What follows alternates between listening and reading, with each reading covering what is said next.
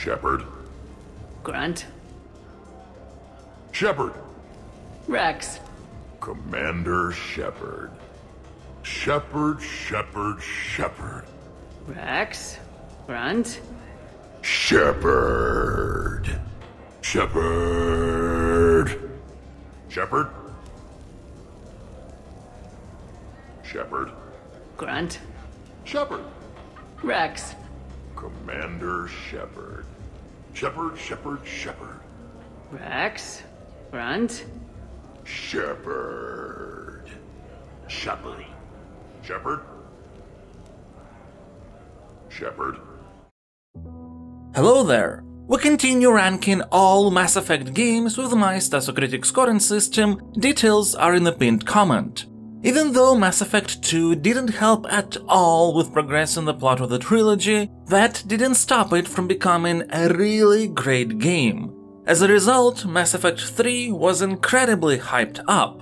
In the end, many felt the game, and more specifically the ending, didn't quite live up to that hype. The whole situation surrounding the ending is a complex topic that's beyond the scope of this video. We're going to focus only on what's in the game proper, so without further ado, let's begin.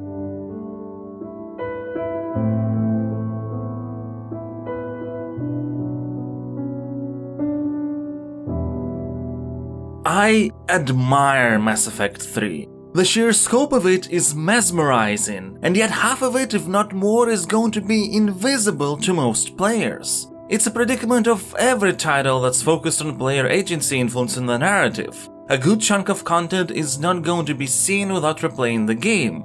But the majority is fine with only a single playthrough, yet all that choice-dependent content still has to be created. Dialogue writing, voice acting, animation, sound effects, programming and scripting to put it all together, testing, bug fixing, the whole development pipeline for, at best, with the most binary choice possible, 50% of the audience.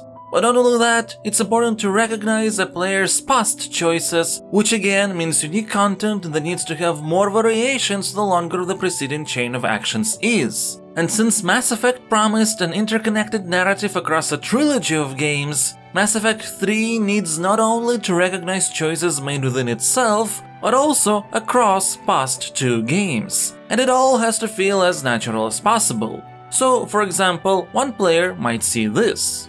These females are the best and probably last hope for my people. We'll bring them back, Rex. Don't worry. I appreciate that, Liara. I wouldn't want anyone else along for the ride. I suppose I can make room for you too, Garrus. Figured you'd gone soft sitting on your throne. Forgot how to hold a gun. Another player might not have taken Liara to that mission, in which case this particular interaction with Garrus wouldn't really make sense, so... These females are the best and probably last hope for my people. We'll bring them home, Rex. You've waited long enough for this day. A lifetime. I appreciate the assist, Garrus. Figured you'd gone soft sitting on your throne. Forgot how to hold a gun. Maybe a player doesn't have Garrus on the team and they took someone else, like Edie. These females are the best and probably last hope for my people. Retrieving them should be a simple matter. Who's the synthetic? I'm Edie, Normandy's artificial intelligence. Sounds like Joker didn't teach you anything about Solarians. Or let's say Javik. These females are the best and probably last hope for my people. Then we'll slaughter the Solarians if they get in our way.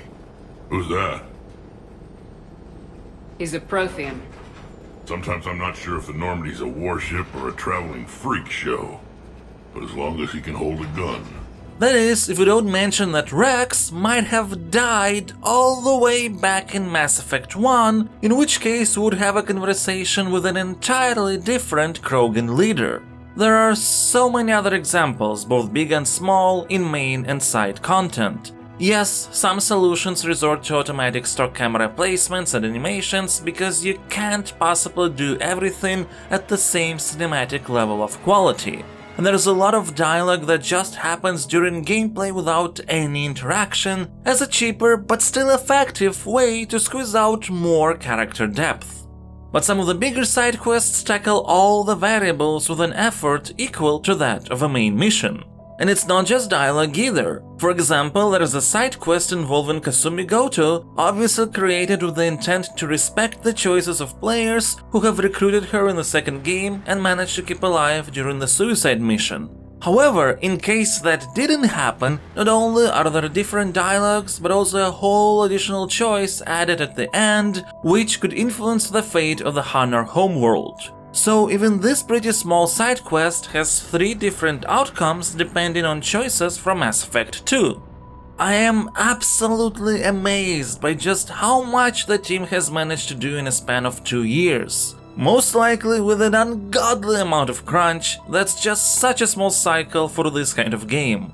With that in mind, it's understandable why there is some lack of polish across the board. For example, so many scenes have sound effects fully or partially missing.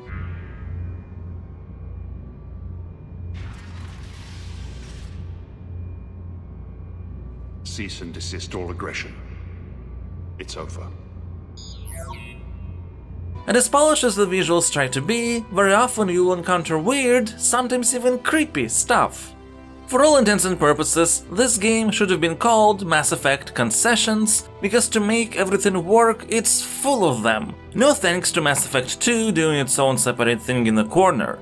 As a result, not only Mass Effect 3 has to take into account a metric ton of incoming variables, it also has to do that while handling its own main plotline of fighting the Reapers, handling what should have been Mass Effect 2's main plotline of finding out how to defeat the Reapers, resolving all the matters that Mass Effect 2 introduced and left wide open, like the increased importance of Cerberus and the Elusive Man's motivations, the impact of the Collector's base choice, the rift between Shepard and some of their former allies from Mass Effect 1, and that's just to name a few.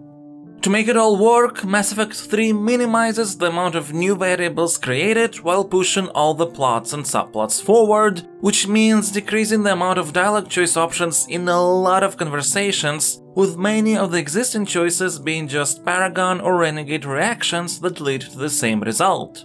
As a side note, Mass Effect 3 has finally solved the Paragon Renegade conundrum by having both moralities add points to a single reputation meter, which defines the possibility to use charm and intimidate options. Even though now the Paragon Renegade monikers become nothing more than a legacy appendix, this greatly unshackles your role-playing options, as binary as some of these options may be. The irony of it all is that some of Mass Effect 3's strongest, most compelling and emotionally charged moments revolve around subplots that Mass Effect 2 didn't forget about, in particular the resolutions of the Krogan genophage and the Quarian-Geth conflict. To be absolutely fair, the streamlining of Mass Effect 3's dialogue interactions has a side effect of making some outcomes in these very complex questions feel more favorable or morally superior. But at least there's still enough material to support alternative resolutions and make them feel valid too. But more importantly, everything that happens on Surkesh, Tuchanka, the Geth Dreadnought and Rannoch is proof that such a crazy, ambitious concept like Mass Effect can work. A singular player-influenced narrative developed in 8 years across 3 different games, where the first title sets up a problem, the second pushes it further while taking previous choices into account, and the third takes all these tons of variables that include who lived, who died, who you never even met, who is loyal, who is not, who you punched in the face or something, while providing a set of different outcomes that depends on what choices you have done across all 3 games, and tying it all together into progressing the main narrative thread. Which is why it can feel very painful that significant chunks of Mass Effect 3 are quite blunt and inelegant. Maybe not necessarily by choice, but that doesn't change the situation. The second game placed the Reapers on the sidelines, but the third one can't really work without them attacking. So even though in both Mass Effect 1 and Mass Effect 2 Arrival DLC we have prevented potential surprise attacks, somehow the Reapers surprise attacked anyway. The third game also can't work without a way to defeat the Reapers. Suddenly, Liara mostly forgets about her new shadow broker profession from Mass Effect 2, with only some mandatory mentions that it happened, so she could go back to her archaeological interests and find plans on Mars archives of what seems to be a Prothean device intended to defeat the Reapers. Not foreshadowed in previous games, but it can be used as a catalyst to unite all races in building it. Some aspects from Mass Effect 2 are just seemingly ignored. Mass Effect 3 doesn't even try to paint Cerberus as a complex entity anymore, they're just plain out evil and indoctrinated to eradicate the ambiguity of motivations and streamline storytelling. So Cerberus wanted to go into politics, huh? Nice job shutting those assholes down. Didn't you used to work for those assholes? Something about leather seats. I worked for Cerberus when they were vigilantes helping the helpless. Now they're a little too mainstream. And evil. In general, it feels like some dialogues were written specifically to troll Mass Effect 2. So the Geth believed your proof that the Reapers were coming back? Of course. That must have been nice. And look, it wouldn't be fair of me to say that all poor parts of Mass Effect 3 are somehow caused by Mass Effect 2. The game has some pretty bad stuff of its own creation, like this guy, for example. So self-indulgent and incompetent, yet during cutscenes gains plot armor and infects other characters with his stupidity. Let's ignore Kylan. With the amount of threads that have to be resolved and time limits put on the project, it's not surprising that some of it will be bad, nonsensical, or simply absent. Until the Leviathan DLC, there has been practically nothing in the base game that would reveal additional information behind the history of the Reapers. And while I won't cover DLCs separately like with other games for the same reasons, each is only a couple hours of content that's well integrated into the main campaign, Mass Effect 3 is probably the one game in the series which doesn't feel complete without its DLCs. At the same time, even such an important and intriguing inclusion like the Leviathan, at the end of the day just transforms into a war asset number. Every main and side quest does, as well as various objects you can scan for on planets instead of resources. By the way, the map navigation and scanning gameplay is still boring, and the Reaper chases on the map don't make it more exciting, even though I suppose it does work in terms of showing how exploration isn't safe anymore, but at least you don't have to spend as much time in these modes as you had in Mass Effect 2. Your total number of war assets is going to be multiplied by the galactic readiness percentage, and that second number depends entirely on the multiplayer part of the game. On one hand, this is an interesting way to tie up two modes together, but the previous games were purely single player. It's not fair for a new multiplayer mode to play an important role in defining the end of the single player experience. But I do get why a co-op mode was added, as quite frankly, Mass Effect 3 is a great third-person action game with RPG mechanics. First, shooting and movement feels amazing, and there's such a huge variety of weapons, not only in terms of their types of damage or firing modes, but also aspects more closely related to core gameplay, like how their recoil is handled and what type of button presses the guns require. Then, Mass Effect 3 found a fantastic compromise between the first game's RPG depth and the second one's streamlining.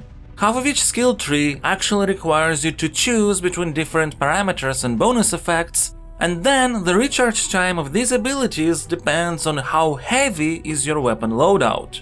This is a very elegant solution that allows you to tune characters towards preferred playstyle without making the whole system too overwhelming for more action-oriented players. And finally, the enemy design actually varies in many more aspects than just barrier types. There are several factions, and each archetype in them differs in style and behavior, so firefights in this game feel very fun, and participating in more of them through multiplayer is appealing. Most single-player levels are also designed pretty well for exciting combat encounters, though whenever Mass Effect 3 attempts to go into set-piece territory, it feels either very awkward and restrictive, or just boring. The final battle on Earth is sort of in between. It's almost one of those massive battles where for the purposes of saving time and budget, the game doesn't let you see any of the scale by constantly putting you in corridors and tight alleys, But also there are some intense sequences that elevate it beyond that, so not the worst, but Mass Effect 3 itself has more exciting battles. Which leads us to the ending. But before we talk about that, let's get back to the suicide mission from Mass Effect 2. Now, I usually don't indulge in hypotheticals. That's not analysis, and there's so many moving parts during game development that any hypothesis is not a guarantee of high quality. But I did already say before that the suicide mission concept would be a much better fit for this game.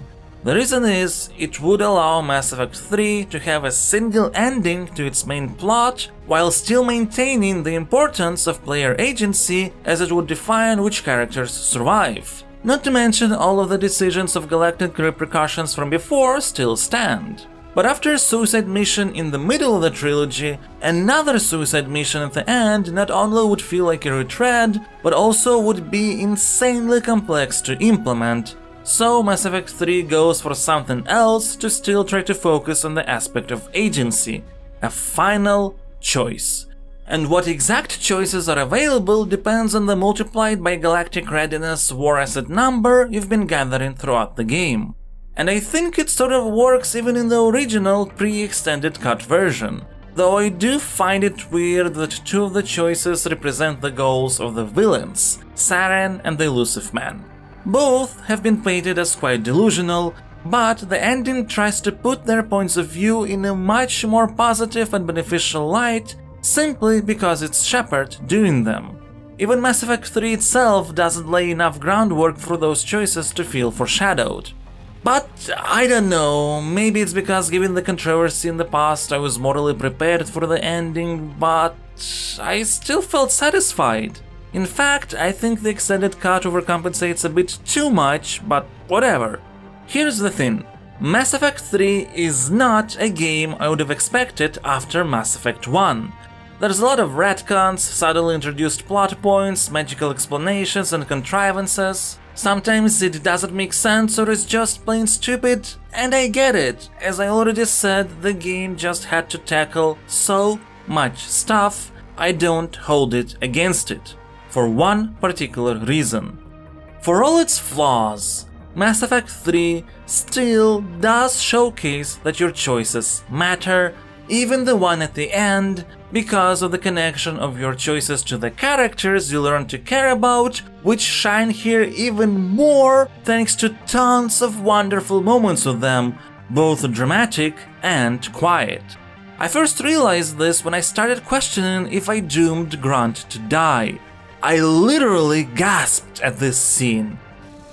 Shuttle's down that path. I'll hold them off. Get out of here, Shepard!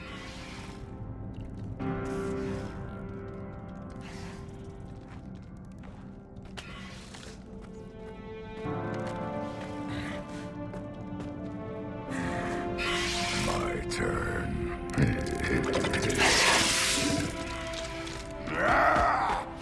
Yes, there's the cutscene cinematography, the music, but one question wouldn't leave my head. Am I going to be responsible now for his death? To my great relief, thanks to the choices I've made in a totally different game, he survived. I applaud Mass Effect 3 for trying to showcase most of the consequences visually, through dialogues, be it interactive or not, cutscenes, and actual gameplay moments, avoiding email resolutions as much as possible, even for such seemingly small side quests from the past, like solving a relationship conundrum between a Krogan and an Asari, which was just a single dialogue in Mass Effect 2. And while many will see the same scenes I have, no one else is going to have this Shepard and this particular journey throughout the trilogy. This is my Shepard. Shepard that at first was distrusting of all alien races out there, but in the end started fighting tooth and nail for those other races and fell in love with a Turian. Shepard that's often seen as ruthless by others. She did what no one else was ready to do on Torfan, she sacrificed hostages so terrorists wouldn't try to destroy a whole planet again, and sent half of the Alliance fleet to its death so an Asari dreadnought could be secured, ensuring tactical advantage. But everyone who actually works with Shepard knows she never makes those choices lightly. She is insanely loyal to her crew, will take no bullshit, but also won't try to paint anything she does as heroic or legendary. I've been preparing it for some time. And it will be a privilege to guide the future discoverers of these records. Have you decided what you would like Dr. Tassoni to write in your entry, Commander? Put down the truth. Good, bad. Don't leave anything out. Let history be the judge. I'll give them the facts. Let me just delete all these breathless passages on your heroics. You writing anything I can't live up to? I can't help myself. You're a good friend, Shepard. She'll do absolutely everything in her power to avoid conflict and ensure peace. But when push comes to shove, when something has to be done right here, right now, as painful as it can be, she will not hesitate to make sacrifices so as many people as possible could keep their lives and their freedom to make their own choices. She is not a perfect Shepard, but she's a complex, three-dimensional character because these games allowed me to play her that way. Even I myself am not able to recreate this exact same Shepard I played in my first playthrough of every Mass Effect. Every new Shepard is different. And all other players will have their own Shepards. Some more idealistic, some more pragmatic, some who are ready to make different galaxy-defining choices for their own reasons. Mass Effect 3 might not be the game I wanted, but it still is going to get a Stanislav rating of 91 for making sure as many of my choices throughout the trilogy matter. It's a hell of a conclusion. And though it's quite messy, I do have to admit that this mess is unforgettable, beautiful, and leaves a mark right on your heart.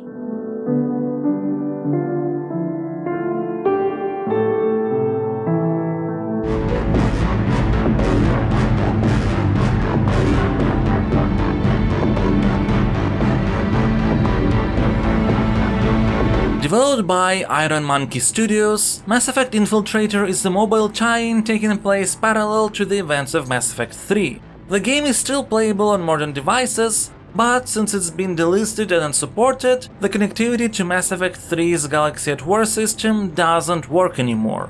It should be noted that this is not an RPG at all, but more like an arcade cover shooter where you control a Cerberus operative gone rogue. There are some satisfying mechanics, for example, killing an enemy activates slow motion, during which you can perform various action chains increasing your style points. You get credits based on combat performance in each encounter, and then you can use those credits to buy or upgrade skills and weapons. While the game does present Renegade Paragon choices at key moments, there is no interactive dialogue systems, and quite honestly the plot is pretty standard and characters aren't particularly interesting. The main draw of Mass Effect Infiltrator is mobile action gameplay that would closely resemble what you can find on consoles. And while the core shooting aspects are fun, there's a bunch of wonkiness caused by weird ways of getting out of targeting mode or turning around, inconsistencies with going in and out of cover, and the system to switch your biotics and weapons around requiring you to do a bunch of finger motions all over the screen. Trying to create interesting chains can become pretty overwhelming. I wouldn't say that the level and encounter design is varied enough to overcome these flaws, but still, Mass Effect Infiltrator gets a Stanislav rating of 67 as a really nice game that can provide several hours of fun. But if you're not a hardcore Mass Effect fan, it might not necessarily interest you.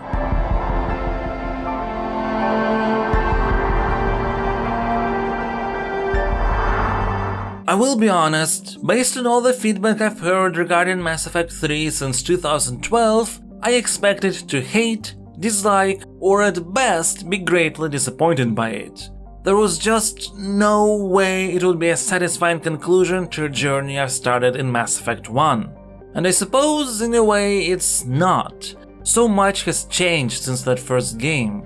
But I can't deny that Mass Effect 3 is still an incredibly emotionally compelling end to a long journey full of ups and downs that is going to stay with me forever. Now, the question is, if I expected to be disappointed by Mass Effect 3 but wasn't, Will it be the same case for Andromeda? We'll find out in the next video.